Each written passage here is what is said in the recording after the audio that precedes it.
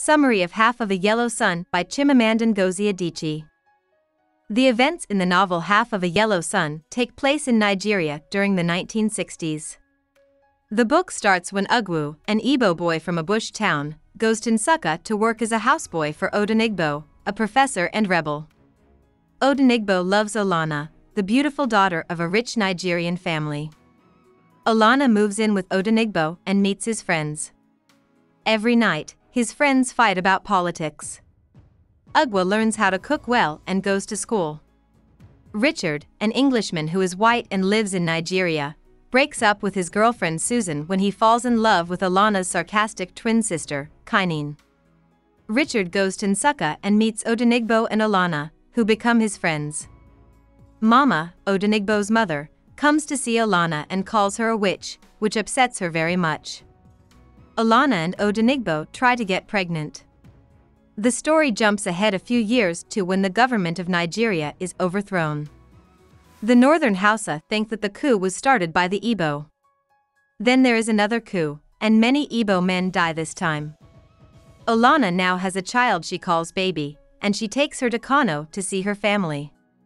Violence against the Igbo turns into a riot, and Olana's family members are killed in a cruel way. She gets on a train and gets to Nsukka, where she sees a woman bringing the head of her dead daughter in a basket. While this is going on, Richard watches as Igbo people are killed at the airport. Igbo leader Colonel Ojukwu says that southeast Nigeria will leave Nigeria and become the Republic of Biafra. All of the actors are thrilled. Then, Nigeria goes to war with Biafra to take it over. Britain and Russia give weapons to the Nigerians, who then move toward the Biafrans, who are sure of themselves. Olana, Odenigbo, Ugwu, and Baby leave Nsukka and go to the cities of Aba and then Umuahia. As the war goes on and Biafra's food and money run out, their living conditions get worse and worse.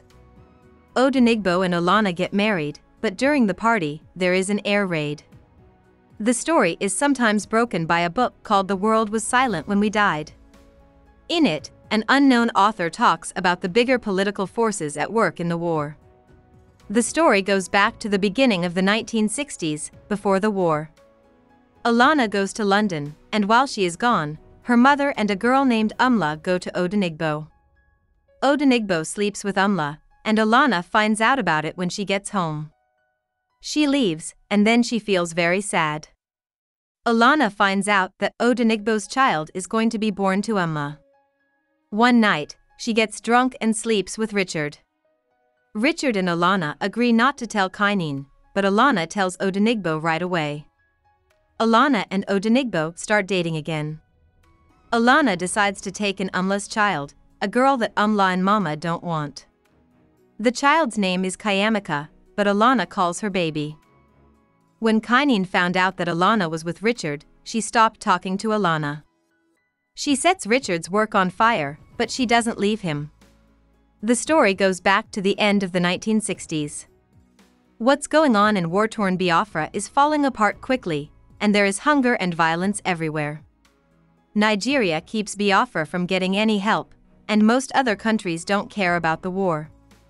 Richard starts to write about how bad things are for the Biafrans, and Kainene runs a camp for refugees. Odenigbo's mother is killed, which makes him sad and cause him to start drinking. Kainene finds Olana, and because the war has changed how she sees things, she can forgive her. The girls get back together.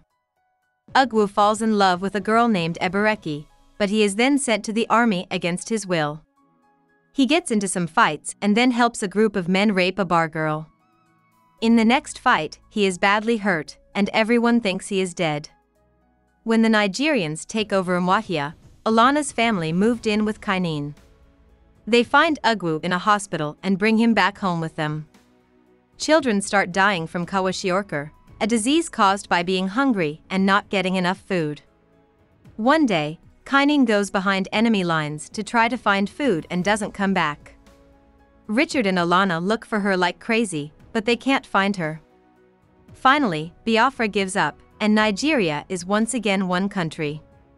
When Olana's family goes back to Nsukka, their house has been broken into and all of their money has been taken. Ugwa goes back to his town and finds out that soldiers raped his sister in a group. He begins to write about his life, and it turns out that he wrote "The world was silent when we died." What happened to Kainene is still a secret. About the author. Adichie was born in Nsukka, Nigeria, to an Igbo family as the fifth of 6 children.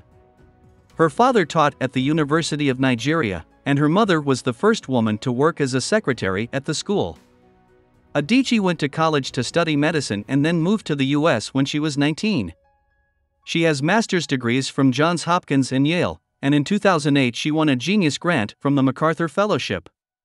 She has written songs, short stories, a play, and 3 novels: Purple Hibiscus, Half of a Yellow Sun, and Americana. Among other awards, Purple Hibiscus won the Orange Prize. Adichie is married now, and she splits her time between Nigeria and the US. Hope we summarized it fully and you liked it. Please hit the like button and subscribe to our channel so that we are motivated to create more videos.